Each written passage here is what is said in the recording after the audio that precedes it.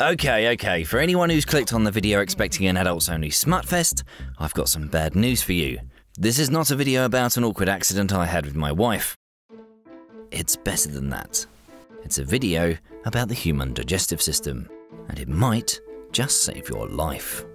So, you're tucking into a meal, maybe a succulent Chinese one, enjoying every tiny morsel. You're really hitting it off with your date when, all of a sudden, a piece of one of those tasty dumplings goes down the wrong hole. You've got two choices: cough and splutter everywhere, spitting a bit of chewed up dumpling in the face of what could be your future spouse, or do everything in your power to hold in that cough and act incredibly cool. Seems like an easy decision, right? But suppressing that choking sensation really isn't a good idea. For a start, where does the wrong hole lead to?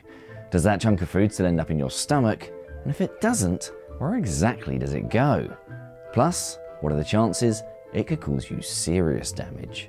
I'm Stu, this is Debunked, and we're here to sort the truths from the myths and the facts from the misconceptions. So, swallowing seems easy, right? You chew for a bit, get that food down your throat and into your stomach. Job done. But it's a bit more complicated than you might think. Let's head back to the start of that hot date, when things were looking good, when you first put that scrumptious dumpling into your mouth. In under 1 second, over 30 different muscles work together to get that food down to size before your tongue pushes it along and down your throat. And taking a look at the back of your mouth, it seems as though there's one huge pipe where everything is going. But looks can be deceiving. Following that chewed up morsel, we find that the throat actually splits into two pipes. One of these is the esophagus, otherwise known as the food pipe, which leads to the stomach. No prizes for guessing that's the direction that tasty meal should be heading in.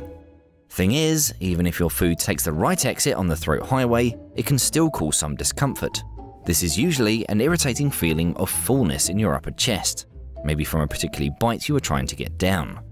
So it's perfectly reasonable to think that that deadly dumpling from earlier is just going down the right hole the wrong way. However, this doesn't result in the frantic coughing, spluttering and choking we all associate when food or drink goes down the wrong hole. So let's head back up to that junction in the throat, because it's here where things can start to go wrong when you're eating.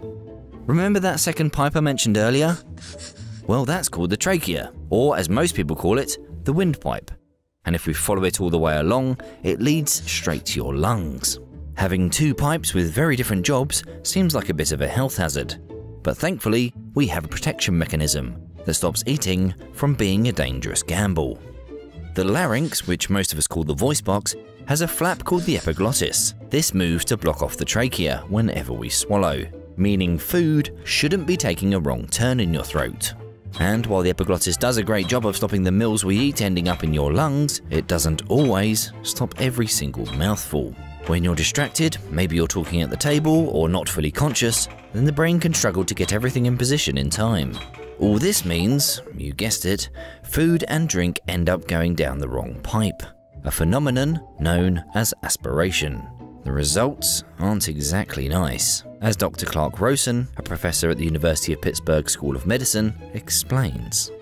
Immediately after you feel that something went down the wrong way, you feel like you can't breathe and your voice is really constricted or you have no voice at all. That's because everything has gone into restriction, shutdown, violation mode. And while that might all seem a bit terrifying, it's just your body trying to prevent additional problems. The epiglottis kicks into action and shuts off the windpipe as fast as possible to stop more food or drink heading down your airway. But what about that morsel of food that's already managed to sneak down your trachea? If that goes any further, you're going to be in a whole heap of trouble. But luckily, your body's got a solution for this. In otherwise healthy people, the presence of foreign material in the airway is extremely uncomfortable and will stimulate immediate gag and coughing reflexes. While it is uncomfortable, all that coughing serves an important purpose. It clears the material out of your trachea and into your esophagus, basically moving it from the wrong pipe to the right one. Once your body is happy that the airway is clear, everything goes back to normal. You'll stop coughing, you can breathe clearly, and speak again. Happy times. Except that isn't always the case.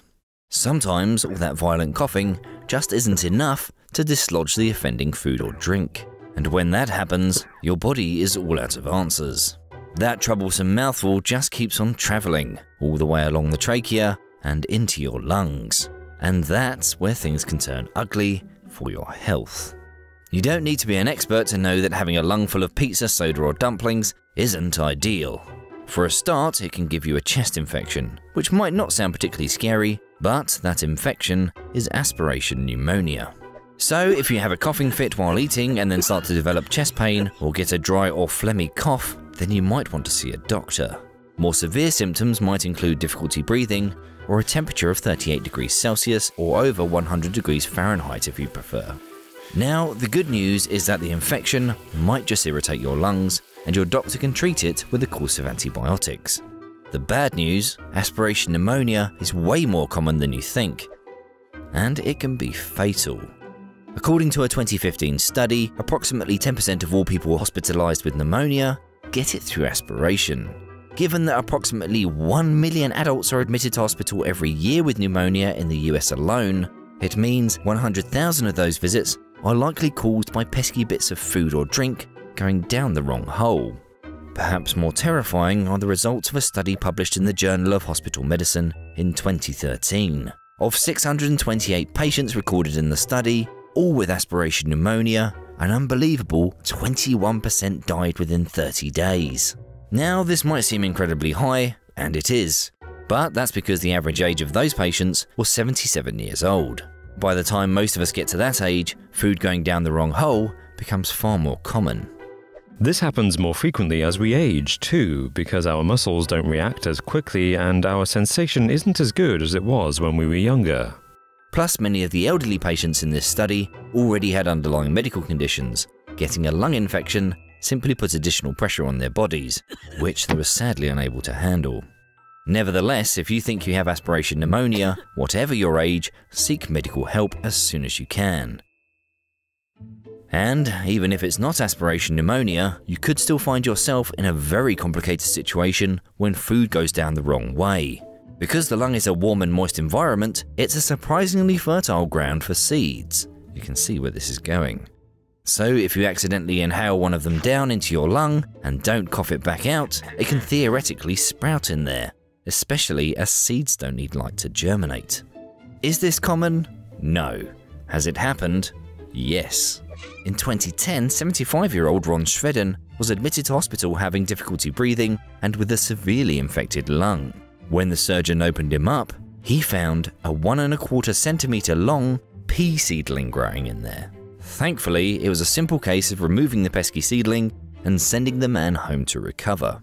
So, whether you're eating popcorn in a cinema or peas in a restaurant, when something goes down the wrong hole, the worst thing you can do is stifle that cough for fear of embarrassment.